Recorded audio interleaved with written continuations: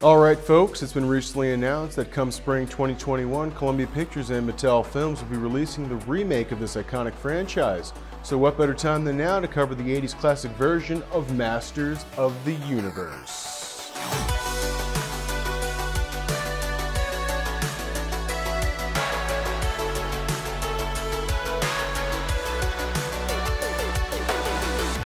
Welcome everyone to another episode of Castle Classic Movies, a show that provides recaps on all the favorites from your childhood. I'm your host, Chris Castillo. Now without further ado, let's get started. Masters of the Universe is a 1987 sci-fi fantasy film starring Dolph Lundgren, Frank Langella, and Courtney Cox. It's based on the 1983 Mattel toy line of the same name, which then spawned the iconic TV show produced by Filmation.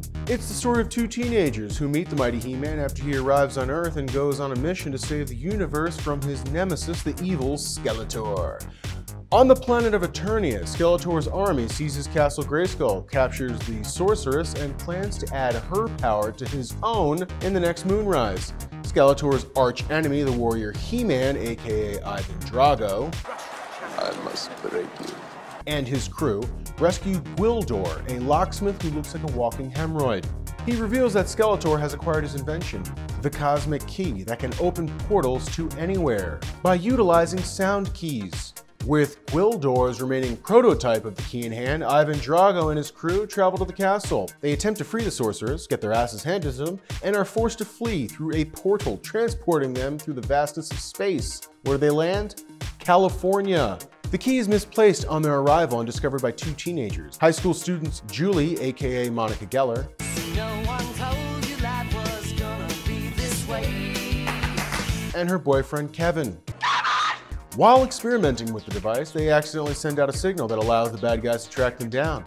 Kevin, an aspiring musician, mistakes the key for a synthesizer, because it's the 80s, and takes it to a music store. Skeletor's henchmen arrive and chase Monica Geller until our Swedish behemoth comes to save the day. I'll be there for you. The henchmen, now defeated, return to Grayskull. Scully's pissed, murks one of his dudes, and sends the rest of them back to Earth, under his second-in-command, Evelyn. Why do I feel like she should be walking around with a horse crop? Oh, here she comes. She's a man-eater. Unable to find Monica Geller, Kevin runs into Detective Lubick investigating the disturbance created from the previous battle, and confiscates the key. Immediately afterwards, Evelyn captures and interrogates the teen for the key's location with a mind-controlled collar. And you're getting punished now. Monica Geller and crew release Kevin from the sex collar before they go after Detective Lubick and the key. They arrive at the music store, where the bad guys show up, and another battle of the buns ensues. The bad guys win, capture the good guys, and Monica Geller is mortally wounded. Ivan Drago surrenders to save his friends and returns to Eternia as Skeletor's prisoner. He demands that Ivan Drago kneel before him for all of the Eternians to witness. Bend the knee. Ivan Drago refuses and takes a couple in the back. When the moon rises, our homeboy is still standing, and Scully absorbs the power of the universe, declaring himself the master of the universe, with one hell of a giant helmet. I can't breathe in this thing! Back on Earth, Gwildor, still suffering from a full-body diaper rash, repairs the Cosmic Key, and Kevin recreates the tones necessary to create a gateway to Eternia.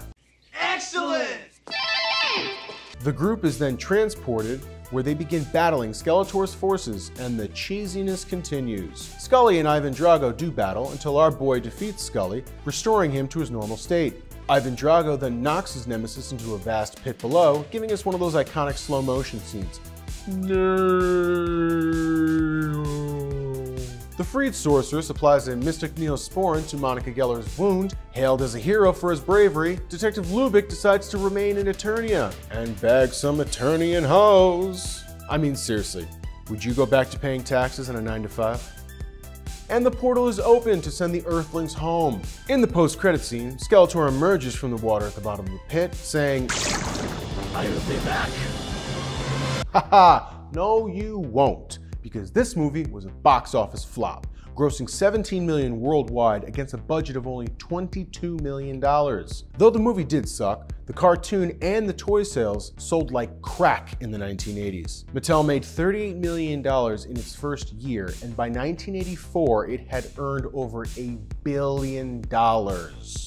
I'm rich, biatch! If you want to watch this classic again, or for the first time, you can find it on Hulu, Sling TV, or Starz with subscription.